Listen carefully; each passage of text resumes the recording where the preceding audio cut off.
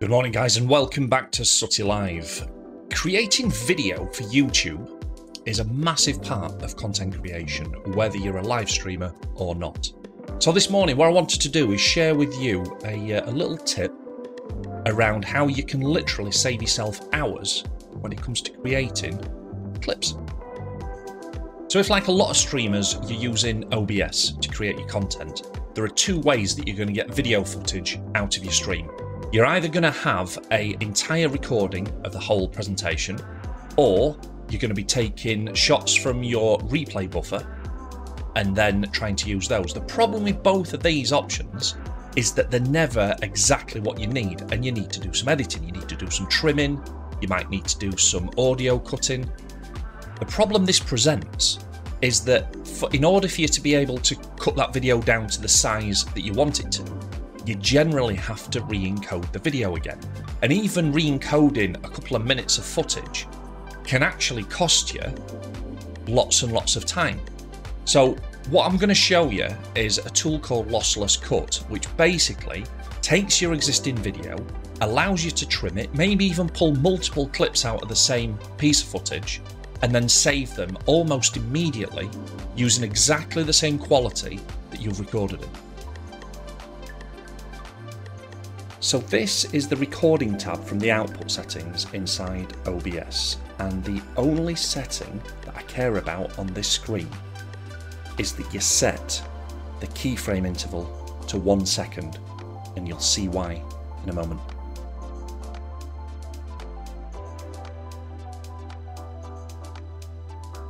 Once you've got Lossless Cut open, all you need to do is drag your video file into the open window and it'll load. Once it's loaded, across the bottom you'll see the purple area. This is the size of your current clip, so if you were to export it now you'd get the full thing.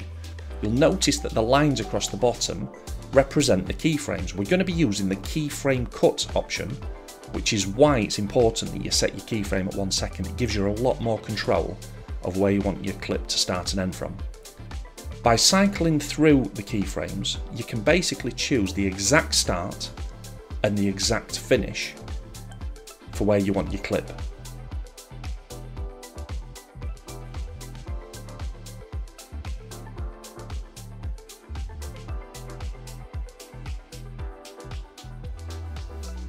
Pick the starting keyframe,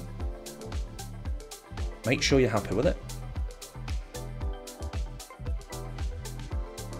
and then set it as the start.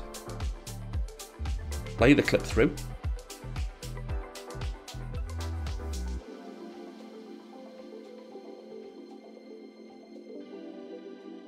Once you've got the last frame where you want your clip to end, select the right keyframe and then set the end of your clip.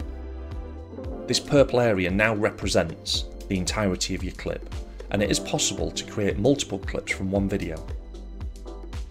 Once you are happy with that, all you need to do is hit the export button. This will almost instantly cut the clip that you've chosen into its own video, which when you play it back will have exactly the start and end points that you were looking for.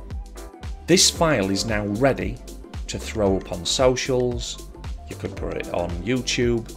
It's done, it's finished. Right, so there we go. Editing videos with no re-encoding and no time wasted. Hopefully that's been useful. Let me know in the comments if you've got any questions. And please, please, please remember, hit the sub button, hit the like button. Let me know if you like this video. Take it easy, guys. See you on the next one. Bye-bye.